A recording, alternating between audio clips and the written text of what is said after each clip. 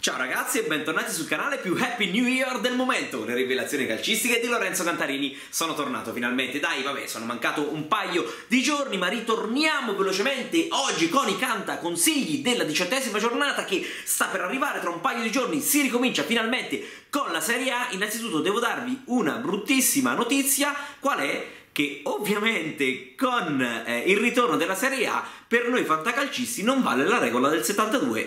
Già, perché se ci pensate, no? È una regola che tiene conto della forma dei giocatori, per cui abbiamo passato 15 giorni di feste, di bagordi. Voi ad esempio siete gli stessi di 15 giorni fa? No, avete preso 6 kg, avete preso almeno, per cui non possiamo sapere lo stato di forma dei giocatori. Poi pensate ad esempio una squadra come il Verona che non gioca da un mese, come possiamo andare a vedere la regola del 72? Per cui per queste prime 3 giornate dovrete affidarvi soltanto al vostro istinto e, qualora vogliate, ai miei cantaconsigli. E poi voglio iniziare con una notizia che mi ha veramente stupito in questo inizio di anno. E dove andiamo a prendere la notizia? Ovviamente su OneFootball, l'app scaricabile dal link qui sotto in descrizione, che parla di calcio a 360 gradi con tante novità, tante chicche, tante curiosità, le formazioni, le informazioni, insomma tutto. Andiamo un po' a vedere cosa ci offre oggi OneFootball. Una notizia veramente che mi ha lasciato sconvolto, che mi ha rallegrato la giornata oggi.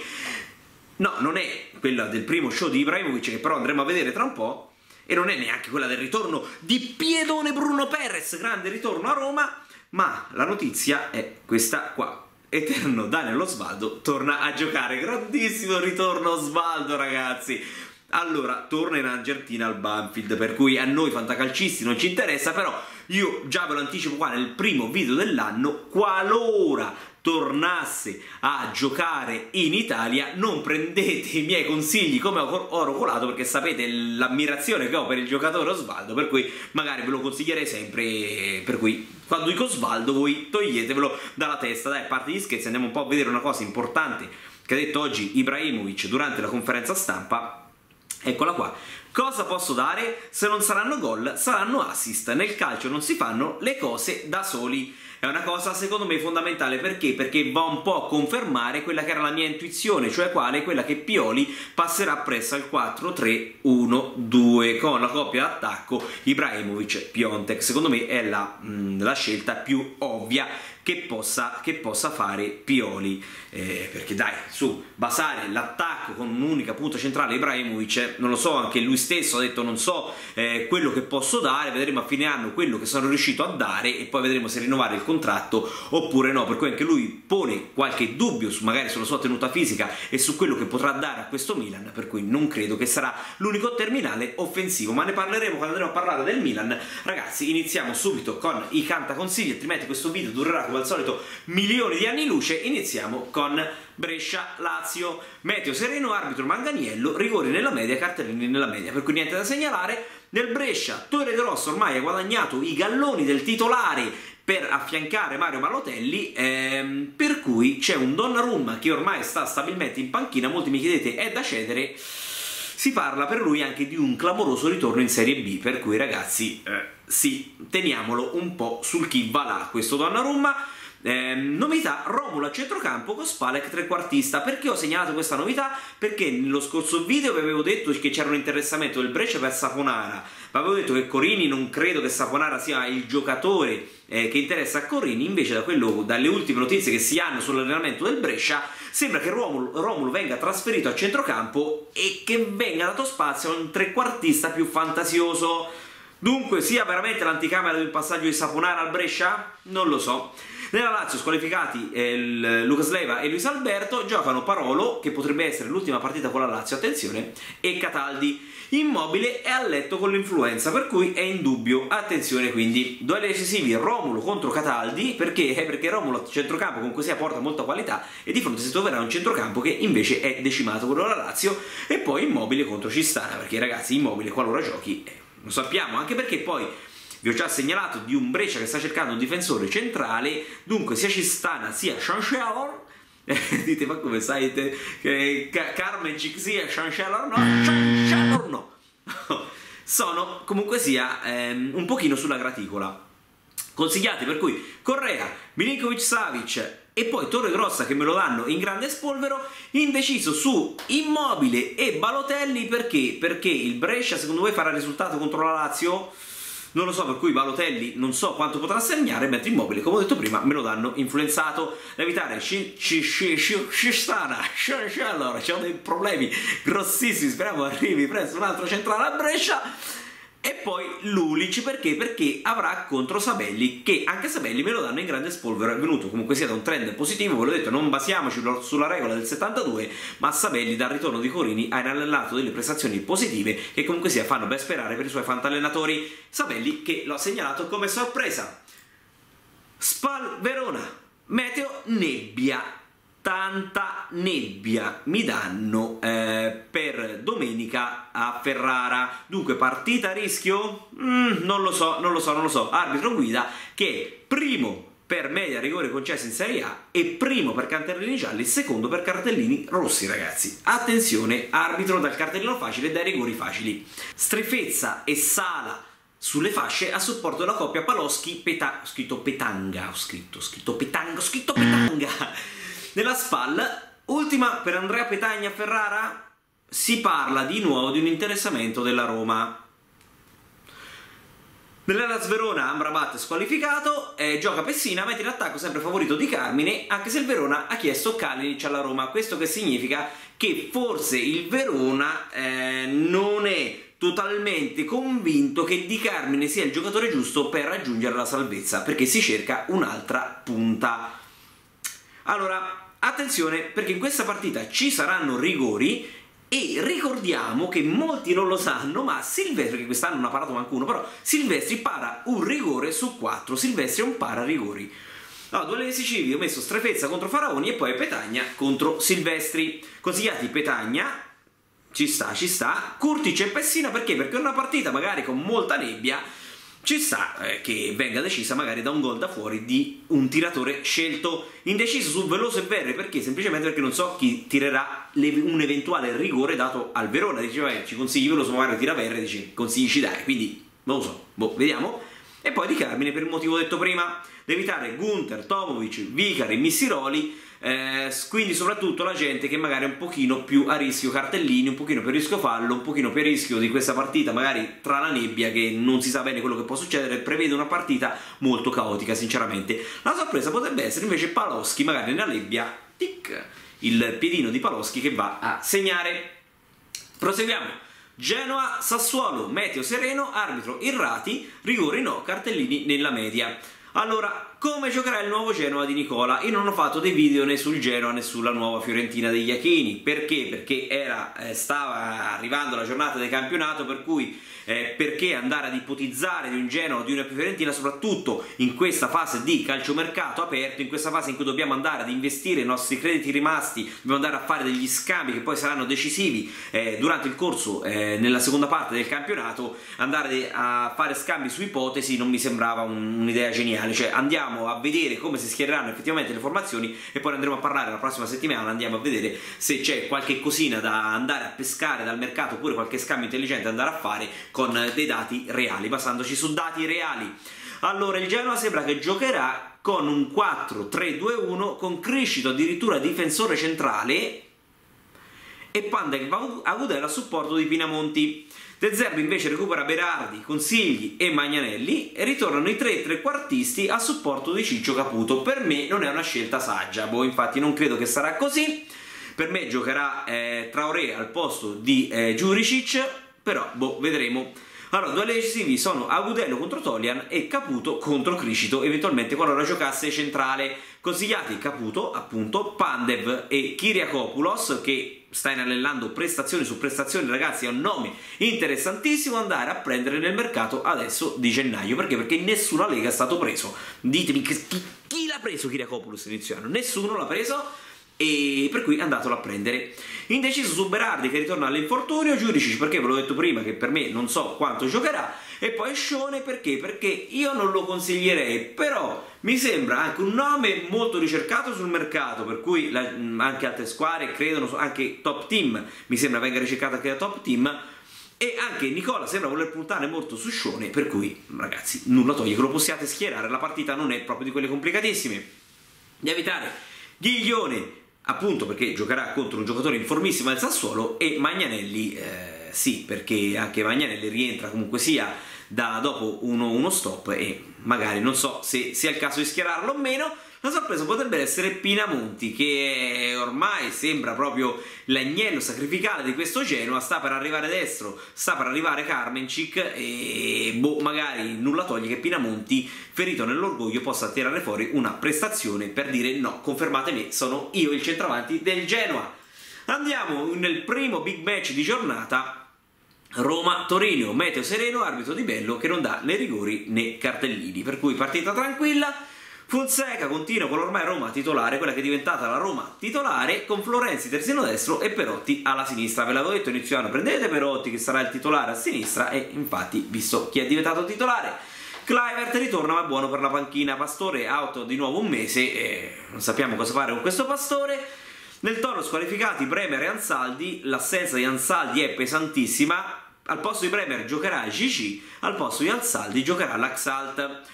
Davanti Berenguer e Verdi a supporto del Gallo Belotti. Duelli decisivi saranno Belotti contro Smalling. Se non fossi uno spettatore interessato mi guarderei questo duello con i popcorn in mano, ma invece spero, da un lato, visto che ce l'ho Fantacalcio, spero che faccia bene, dall'altro lato sono romanista, spero che invece non faccia la sua miglior prestazione. Dall'altra parte Dzeko contro Nkulù.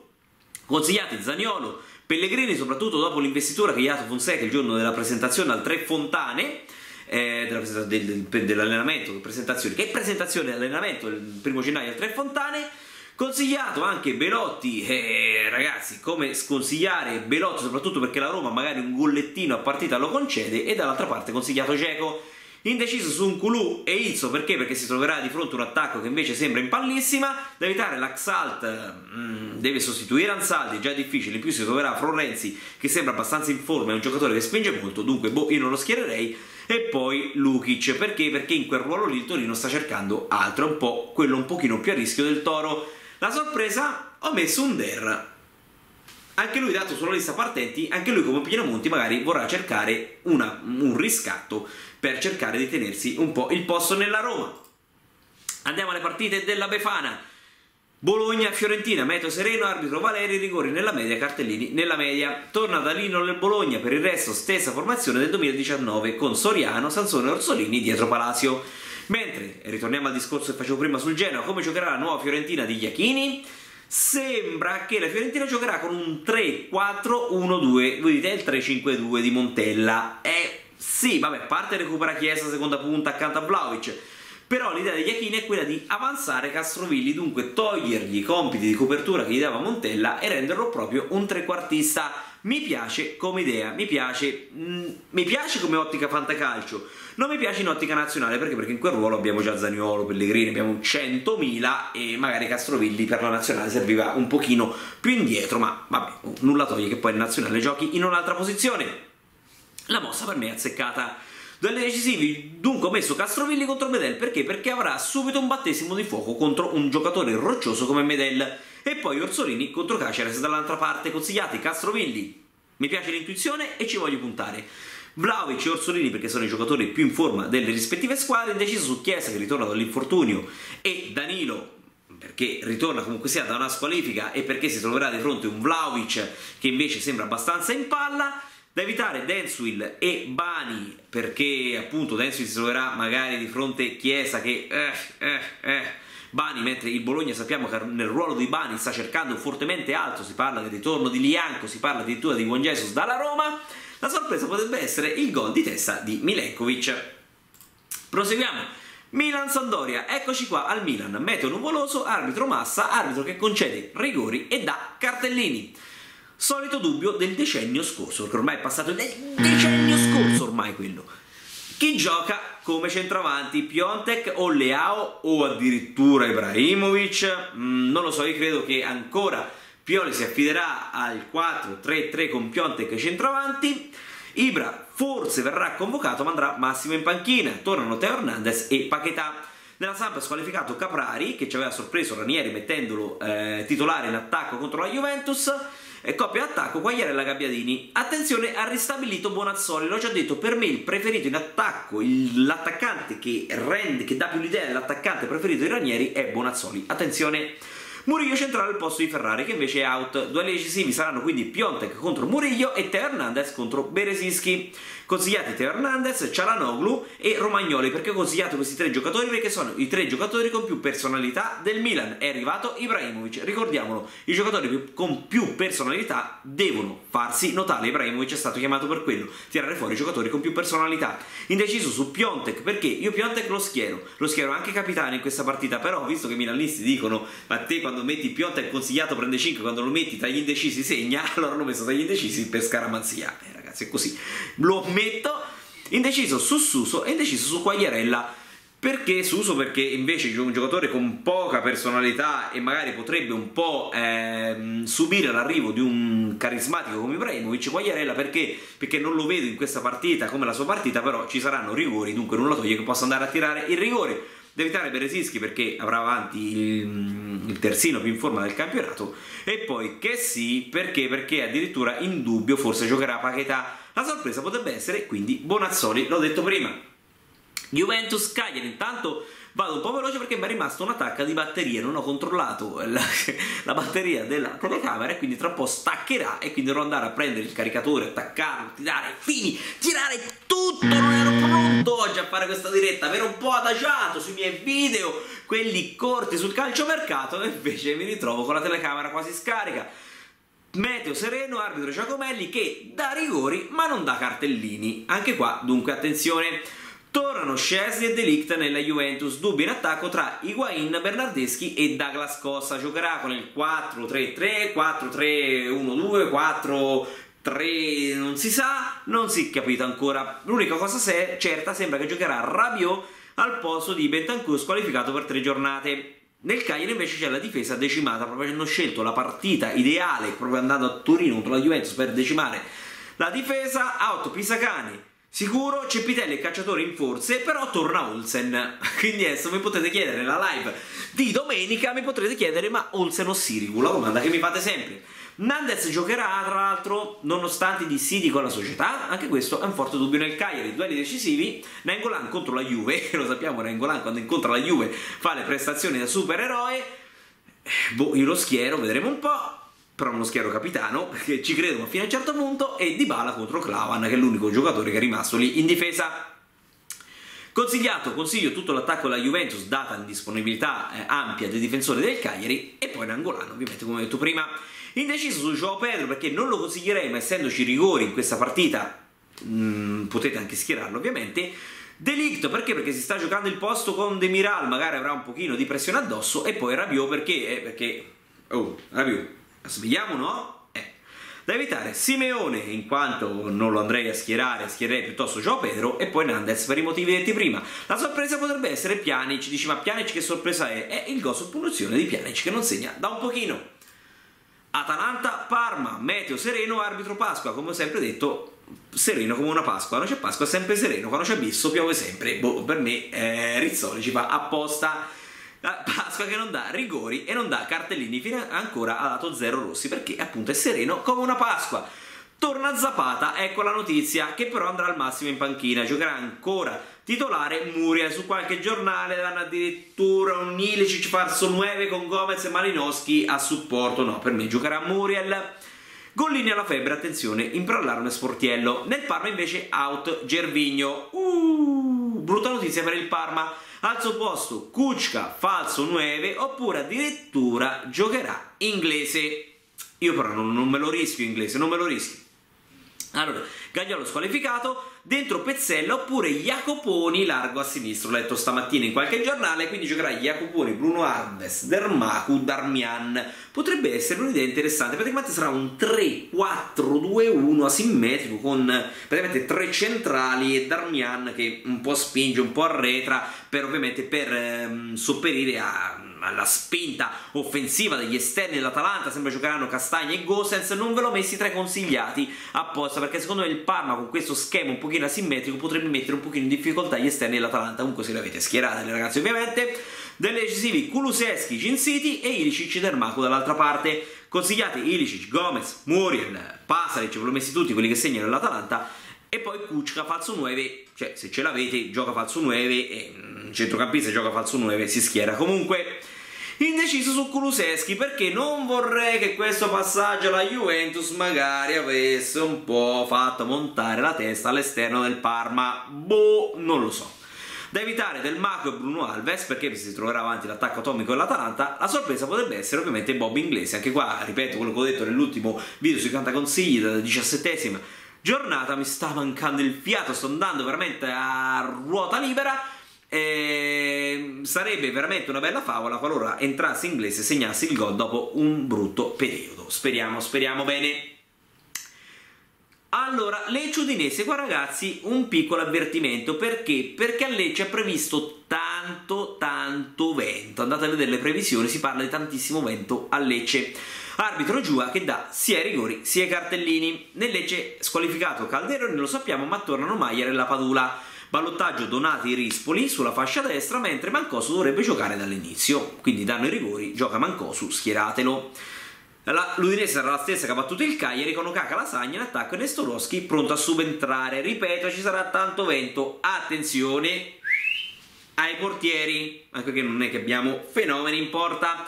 Duelli decisivi, la Padula contro Trossekong e Okaka contro Rossettini, così palla che va sponde di testa degli attaccanti. Consigliati la Padula e poi Mancosu De Paul per i rigori, indeciso su Okaka.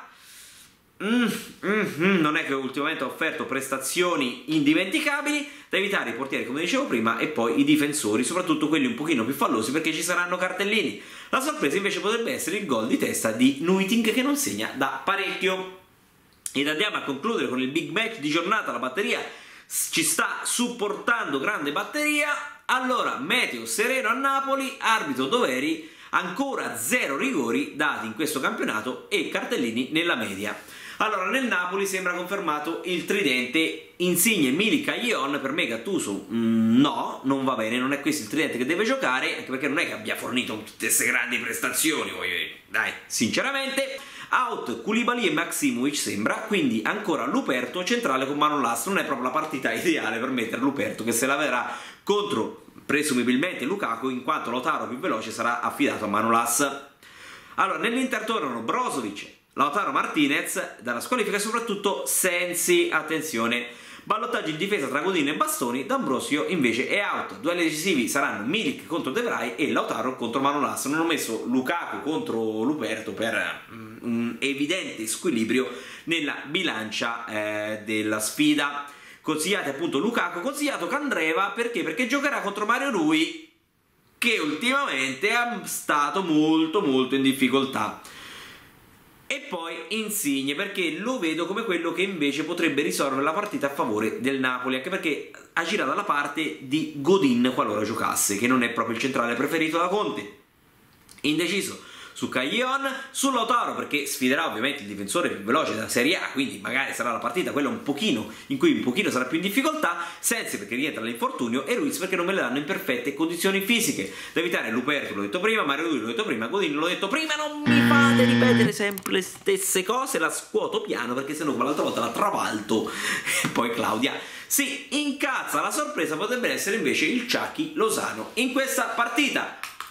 Abbiamo finito le partite di questo pazzo weekend della Befana. Ci vediamo ragazzi domenica ci vediamo prima del prima partita che gioca a mezzogiorno e mezzo, Brescia-Lazio. E poi ragazzi vi ricordo ovviamente Fanta Flash, perché dovevamo iniziare questa settimana con anche la Lega tra i vincitori delle giornate di Fantaflash su Revo, soltanto che abbiamo deciso di allargare un po' per rendere magari più entusiasmante e per cercare di fare un regolamento un pochino, di mettere a puntino il regolamento, di allargare ai prossimi vincitori del Fantaflash la Lega di Revo. Volete partecipare in tanti, lo so, e quindi non sappiamo attualmente se fare le prossime 2 vincitori o fare i prossimi 4 vincitori e creare una Lega a 10 per renderla veramente più entusiasmante. Avrete notizie durante la live di domenica e poi ovviamente nella prossima settimana, in cui faremo vedere come si crea la Lega su Revo